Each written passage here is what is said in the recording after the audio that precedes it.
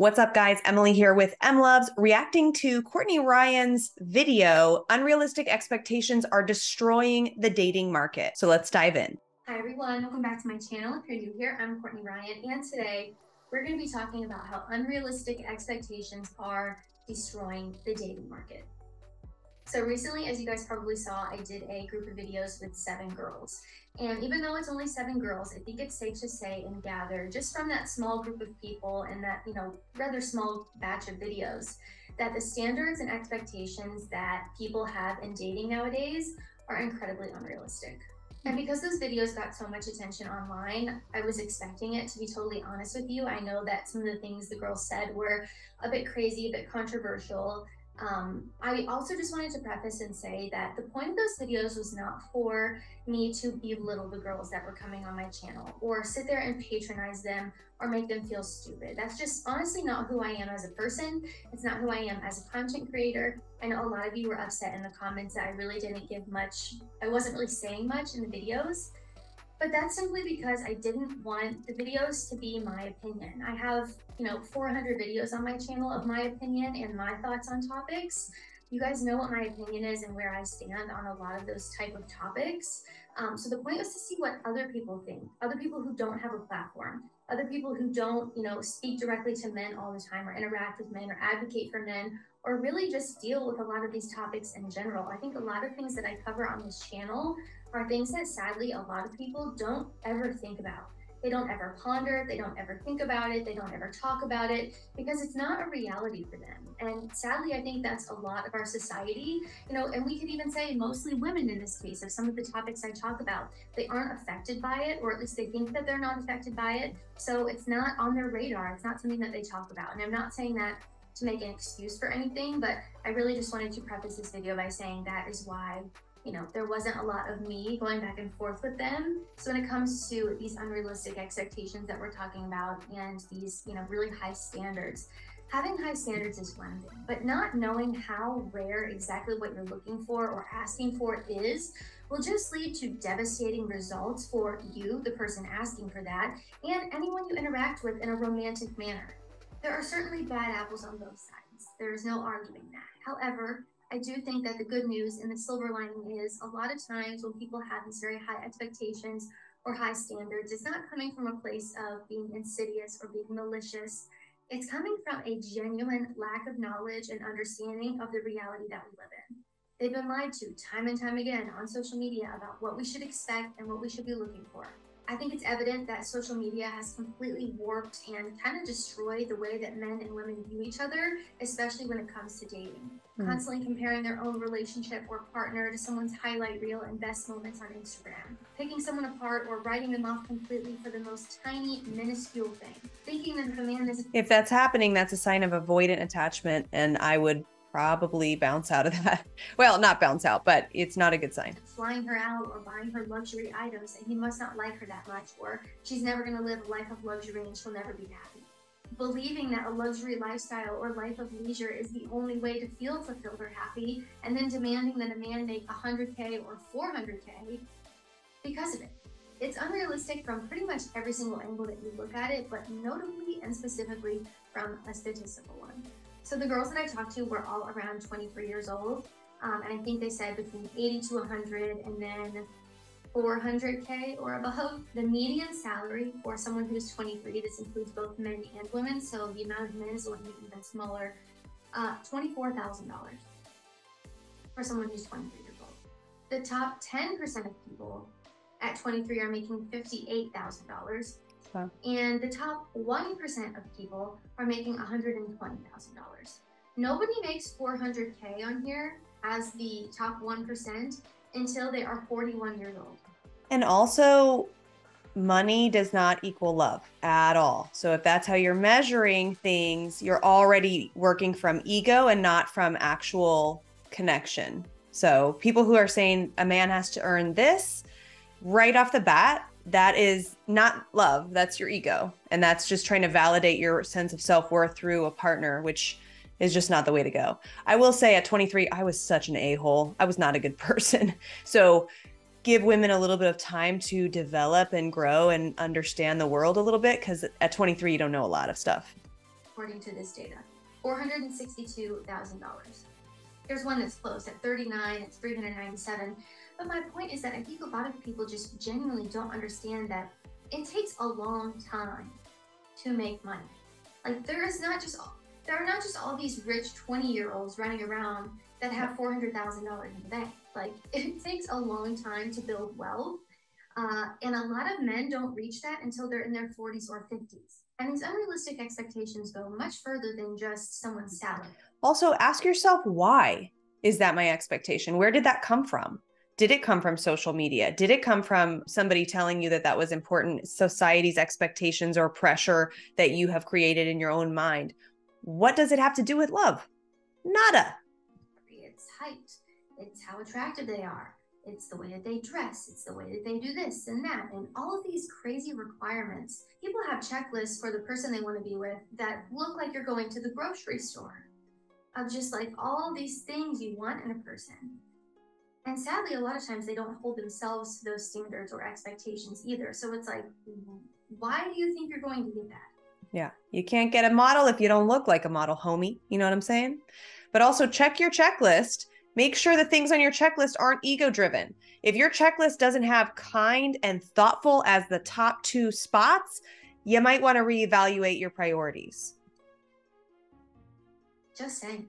And it's interesting for me to talk to people who don't do this for a living, because I think I spend more time researching this kind of stuff and thinking about it more than a lot of people do. I'm always reading up on these type of topics, reading articles, researching things for videos and content, and just interacting with all of you. To someone who doesn't do this for a living, a woman specifically, I just can't imagine her ever sitting there like, what's the median salary for a man who's 25? Like, they just are oblivious a lot of the time. And, I think if I wasn't doing this for a job, I would also be oblivious. I just wouldn't know, because it wouldn't be a reality for me.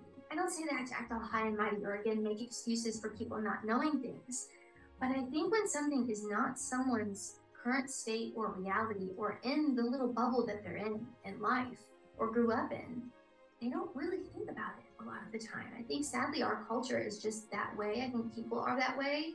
And unless something is directly impacting you, people just don't feel it as much.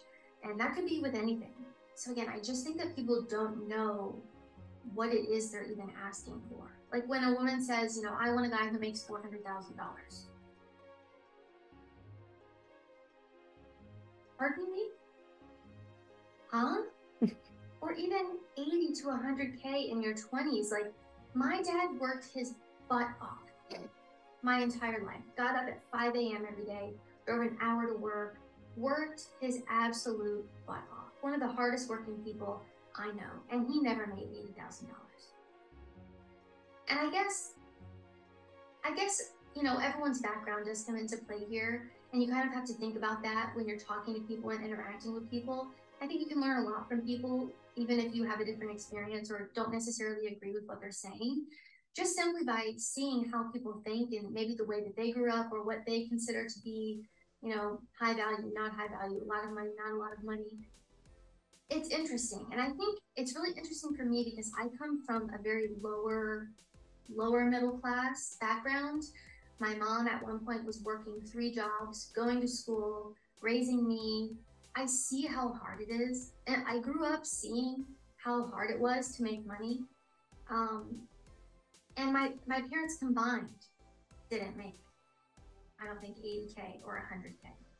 So I think to myself, okay, well, maybe people who didn't watch that struggle or see, their parent work their butt off their entire life and never make that kind of money, don't understand that there's more to a person than just their salary or their job title. I guess sometimes when I'm interviewing people or just having a conversation with them, and they talk about how they want a 400K salary or a 100K salary, to think that they would maybe write someone off that was making way less money than that just because of salary makes me sad, because I think of people like my dad who just worked so hard and is such a great person, but never made that amount of money. Yeah, your income doesn't dictate your self-worth. And if you're judging people on that, that's not good. I don't know, it just really makes you put things into perspective and think about why it is we care so much about things like that. And I think it has a lot to do with a very consumerism, materialistic, luxury lifestyle perpetuating culture that we live in, and a society that's fueled by, you know, highlight reels and best moments on social media, and thinking that we constantly have to make more and get more and have more to be fulfilled and happy, when the reality is that you could have all these followers, all this money. It doesn't bring you happiness. Truly, it doesn't. So overall, I'm like going off on a tangent now, but really I just think a lot of it is a lack of knowledge of how freaking hard it is to make money. Thinking that the only way to be happy or fulfilled is to have all this money or live a luxury lifestyle. Yeah, there's actually a really interesting study that shows that over like 80,000, the amount of joy that you gain from more money is very minimal. I think it's either 80,000 or 100,000, but it's something like that. Like the happiness doesn't really go up exponentially. If you go from like 40,000 to 80,000, your happiness goes up exponentially. But after that threshold, it really doesn't increase your joy or your happiness. So something to consider. Social media, a lack of knowledge about just how much money people are making. The fact that the top 1% of people at 41 are making over 400K. Like, and in their 20s are making like 100 something. What top 1% of people, men and women combined. Like, I think when you look at the statistics and the data, it just really puts things into perspective for you a little bit more of like, wow, I'm thankful that I was making $35,000 at my corporate job, because that's a heck of a lot more than most people are making.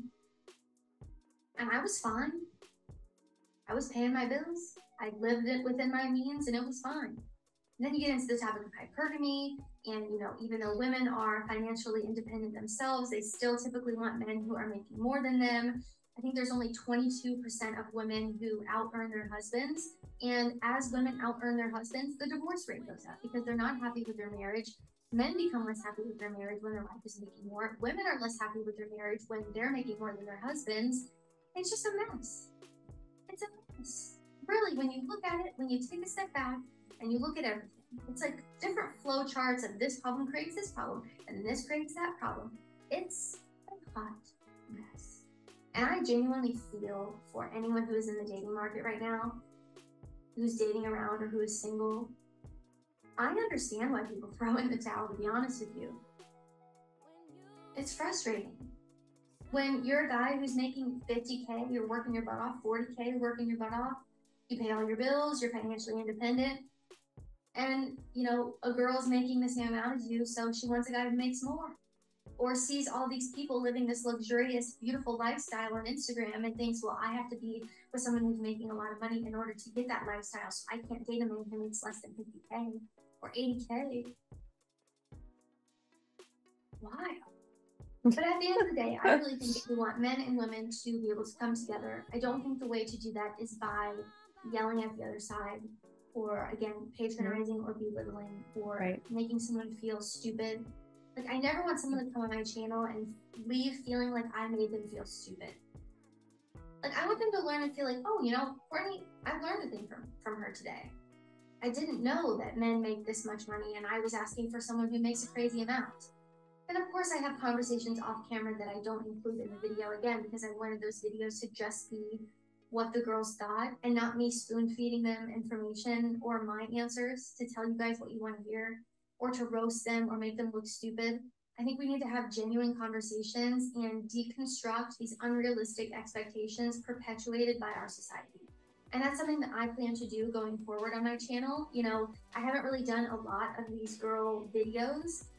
That was kind of like one of my first rounds. So I'm learning as I go. I'm not perfect either. There are definitely ways I could have made those videos better, but I hear you in the comment section. I read them, as painful as it is sometimes. And, you know, I plan to implement a lot of that going forward. Don't be mean to Courtney Ryan. With making it more of a conversation instead of just me asking questions, because I think it could be a lot more productive if it is a conversation, right? And we're deconstructing things together and really getting down to the nitty-gritty of why we think this way or what the reality is. I think sometimes just hearing the reality or seeing the statistics can change a lot of people's opinions. times, or just allow them to have a more open mind when it comes to dating and relationships and what they should be looking for in a partner that goes way further than just someone's salary. It's a conversation. I think that's how people genuinely learn and walk away feeling a little bit better about the opposite sex or about their situation. Even reading the comment section sometimes, like I know that you guys are frustrated with the fact that people think that way, but tearing people down or picking apart their looks or telling them that they're a 5 or a 6 or just being cruel and hateful doesn't make that person change their mind. It doesn't make them feel any better about men. You know, when women make videos tearing apart men and telling them that their hairlines are horrible or that they're fat and ugly, that doesn't make men feel any better about women. Right. The same way that if, you know, men say horrible things about women, it doesn't make women feel any better about men. Yeah, we have to respect each other and we have to respect each other's differences. So I don't think we really get anywhere by attacking each other or yelling at the other side, as I mentioned. I think let's have a conversation and hear what people think. Get curious. People who don't have a platform necessarily, or that are doing this all the time for work and are maybe a little bit more educated on a topic.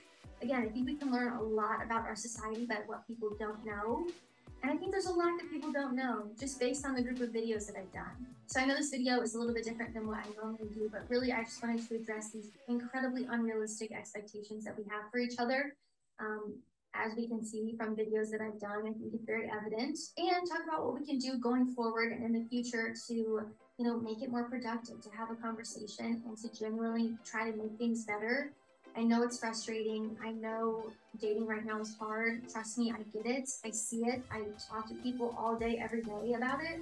And I really do want my channel to make dating a little bit happier and a little bit healthier for all of you. So that is what I plan to do going forward. There will be more girl videos, so stay tuned. I will take all of your notes into consideration and really do my best to make it productive and insightful for all of you guys that are watching.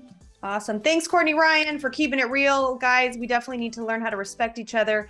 We need to watch the unrealistic expectations. They're happening on both sides. Really keep our mind and our hearts open. Think about the characteristics that you're looking for in a partner, not the checklist, not the income, the status, the car they drive, the neighborhood they live in, or the school they went to, but their character, their kindness, their thoughtfulness, the things that they're interested in. You don't want to judge a book by its cover. I tell you what, mega dating really showed me that it wasn't about a guy's job. It wasn't about how much money he had. It was about his heart and his soul. And that's really what it comes down to. If you're looking for help on your dating journey, I can definitely help you with that. Head on over to my website at emlovz.com and you can learn more about my coaching program in my free masterclass linked below this video. That wraps up this video, guys. Thanks so much for watching, and I'll catch you next time.